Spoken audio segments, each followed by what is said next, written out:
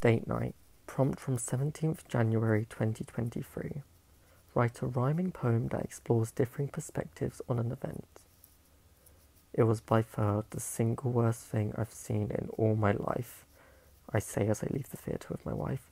She says, "Are you kidding? That film was so good. I want to see it twice. Perhaps I may even fork out to see it thrice." I ask if she's joking. She says, "I'm not."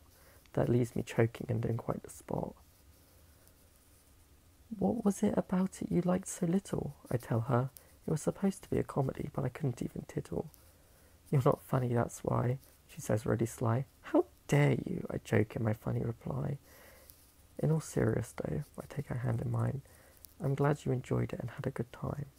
She looks up at me and into my eyes. She smiles as she places her hand on my thigh. "I know you didn't enjoy the film as much as I did, but I have another fun thing in mind at home, if you want to try it." I swoop her up in my arms and lift her high. I run to the car and wish I could fly. "I love you," she laughs as I place her in her seat. It makes me blush and I look down at my feet. "I love you the most," I respond. "I can't wait for my treat."